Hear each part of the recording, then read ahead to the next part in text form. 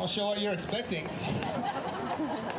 All right, guys on the ropes. Edmontonians gathered in Sir Winston Churchill Square as the Edmonton International Street Performer Festival is back to celebrate its 40th anniversary. Well, it's our 40th anniversary festival this year, so we're excited to be celebrating, bringing 40 years of smiles to hundreds of thousands of people over the course of the last 40 years. A number of performers participated in the event, including Amanda Serda, who has been performing in the festival since 2017. Really good. Yeah, I just did my first show of the festival. Really nice big crowd. Lots of happy people, got to be in the shade, which is a bonus, and it's beautiful out here, so yeah, off to a good start. Different food trucks are also present in the event, from the oldest like Royal Treats to newcomer like Gentea. So what we sell is a bubble tea, so you barely see a bubble tea food truck so far.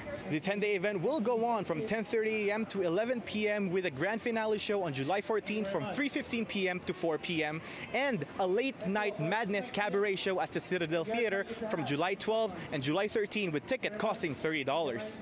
In downtown Edmonton, Leo Cruzat, City News.